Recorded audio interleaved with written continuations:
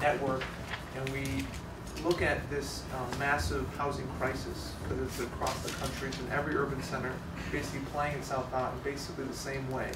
And the way that the banks, who the most parasitic institutions, basically crashed the entire economy, and yet they got massive bailouts, and really got the anger of everybody from that. You know, from the Tea Party to the left to the middle. Everybody is just furious about what's going on. So what we're trying to do is to take an organized social movement. Our basic principles are housing is a human right. We want to elevate housing to a human right, and gain community control over land and housing in the way that Howard's talking about of really promoting, changing our fundamental relationships to land through community land trusts and other types of institutions where we can decommodify housing and land.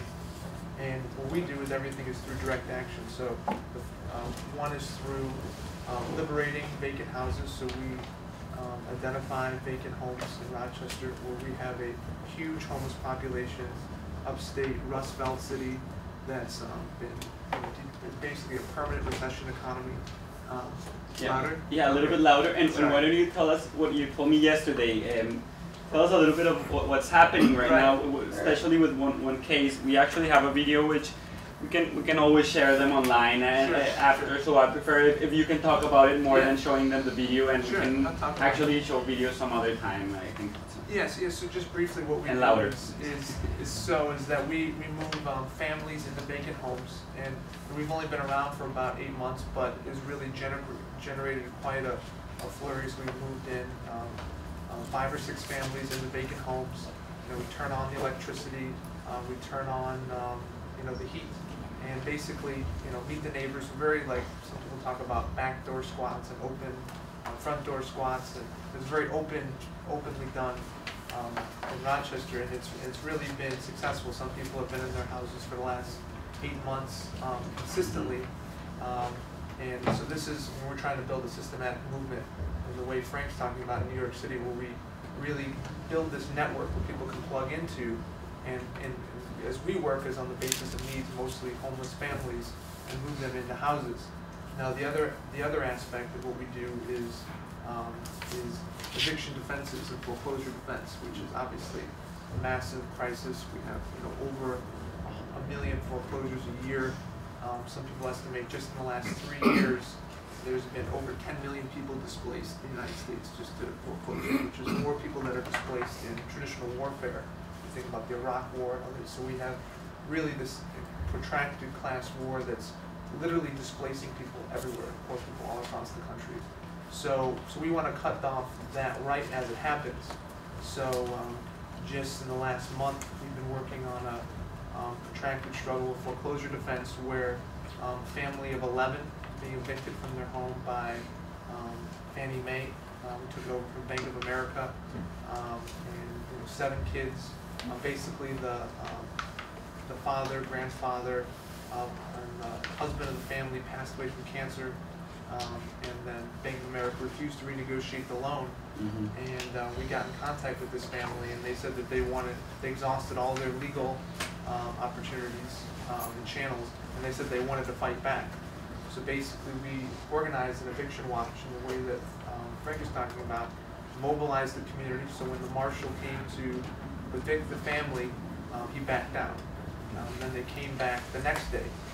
We had another 50 people there, and they came with the moving truck, and the moving truck came, and they saw all these people there, and they just parked around the corner. And there was this standoff for about 3 hours. All the media was there with their big cameras. We go up to the moving truck. We say, do you know anything about this eviction on 9 Ravenwood? They said, oh, we're just here to meet a friend. So then they parked the truck up for a couple blocks over, and eventually they left. The media knew what was going on. They saw everything, and it held on. And we were actually successful in keeping the family in their home for about 2.5 weeks. We had a permanent eviction watch from 9 to 5 when eviction could be carried out in New York State.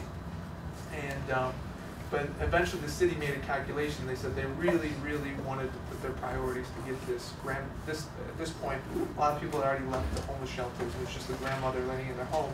So we really want to get this grandmother out of their home. So Last week, Monday morning, they sent basically at 9 a.m. like a drug raid, 20 police cars who stormed the house to evict the family. And and some people, because to fight back, because basically part of our blockade we had before, people were locked down with chains for the regular scheduled times, and they held off. So they knew that we would put up a resistance, but still they said this is really going to be a priority. So in response, we had 5 people and some neighbors who went and blocked the entrance and who were arrested, and a total of 7 people were arrested that day. And what seemed to be was a gamble on their part ended up being a backfire on the side of the police, because it really generated a lot of publicity. I just passed around an article from the Huffington Post. It's starting to receive some national media attention. And basically, the next day, our Congress people got involved, much to our surprise. A local congressperson and Chuck Schumer, the senator, they said, we're going to try to get this family back in their home. So the police, which, Rochester, like all these budgets, have massive budget deficits, and they can't afford every time there's an eviction offense. They literally bankrupt the city if they sent 20 police out for every single eviction, right? And there's a little video there.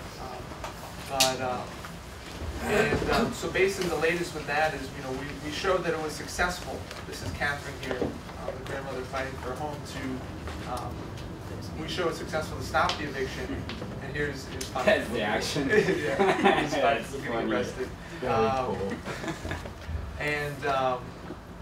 And basically the latest is that, as of last week, Bank of America said they would draw up a new loan for the family. So this is the neighbor from across the street. She came out in her pajamas, and the police arrested her in her pajamas across the sidewalk, a retired nurse. And basically, she wasn't even trying to do civil disobedience just because they're police, and they wanted so much control of the situation, and they lost control. But it really caused a lot of it's Kathy there. It really caused a lot of flurry. You can see all the police to get her out. And yeah, so we think it's not over till it's over. We think that actually she'll be going back into her home soon. To celebrate a pretty tangible victory to get these people back in their homes. So that's kind of what we're trying to do, is in a systematic way, and to move people into homes, and then also defend people who are being kicked out. This is kind of our basic piece there. That might be a great point to open it up for questions. There's a lot of people here who probably have a lot of different interests in this, and we still have a half an hour left. So we've got our 5 panelists here, one over Skype, and So are we talking about squatting? Are we calling it squatting or reoccupying foreclosed homes here? Either or. Yeah, we're talking about a range of different kinds of occupation tactics, from legal homesteading to reoccupying foreclosed homes to totally illegal squatting. We actually have a question here. Yeah, go ahead. So, up in the Bronx, there's an enormous amount of empty, vacant housing right now that's been now left for the city because of arrears and taxes. And this is the same thing that the landlords did back in the 70s. They couldn't make any money off the buildings, and they started burning them. This time they just leave them to rot. And there's a lot of them. And these become like real urban problems because it attracts illicit activity, like, what they consider illicit activity. So with that said, if there's about a dozen buildings up in the Bronx that and that the 4-7 really isn't going to bother with a whole lot, how do you choose which building you're going to take? I mean, beyond just infrastructural considerations, like if the roof is there or not. I will direct that question to Frank. He has been involved in that area. Well, I mean, just very, very briefly, the various factors that would come into play. Physical condition of the building. Right. The owner. Is the owner vulnerable to political pressure on the street? Is it a bank? If there is no owner, if it's a city, it's been foreclosed on. It's HPD. Really, I mean, it's really a question of the structural integrity of the building. If the building is structurally happening and these are all city buildings. Yeah. Well, to all extent, the city may not have claimed a lot of them because HPD hasn't moved on. Okay, well, they're just in limbo. Just generally, without belaboring the point, basically the research that's done on the potential squattable venue, whatever it is key. Early on, you want to know precisely the situation with that building before you have the crack, you know, an initial kind of crack team, what I'm calling a crack team, go in and scope it out. Yeah. So basically you do the research on the building and see, you know, if it's structurally viable.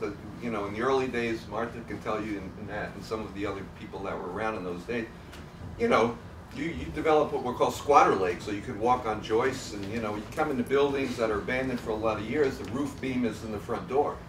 You know, they're pretty fucked up.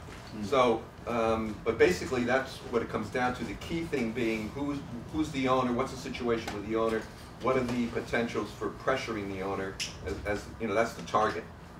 And then figuring out, you know, the ABCs in the immediate, which is a clandestine occupation. I mean, you know, because there's a kind of squatting which I don't, you know, call squatting, which is basically making a political statement. Right. You know, standing there with the logo, we are going to squat this unless you give us housing, that kind of thing. Right. No, covert, quiet, the whole thing, 30-day law, you know, I don't want to go into all the details, just start getting some mail there, and so on.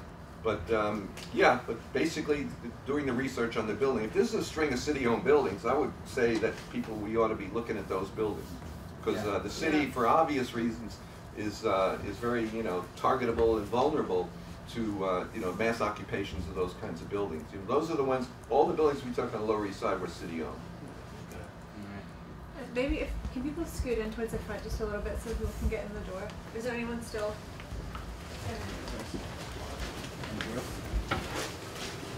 And I would just say I think that's a big difference between generally the kinds of vacant housing that's available today and what was available in the 70s and 80s, is that the city is really trying now not to take possession of foreclosed homes. And so finding something that's actually owned by the city is much rarer. They tend to be sort of in that limbo and then get transferred immediately to different nonprofits. So that limbo stage, I think, is interesting. Other questions? Yeah. Somebody wants to maybe ask maybe pass it to the folks who just came people in France. Do you want to maybe bring Alan? Yeah, they're there, right? This is Grand Squats. Yeah, that's cool. That's so cool. Especially in French would be very good. Yeah. Wow. So somebody wants to bring another something up, or yeah, you can say hi. Here. Hello. Oh yeah. Okay.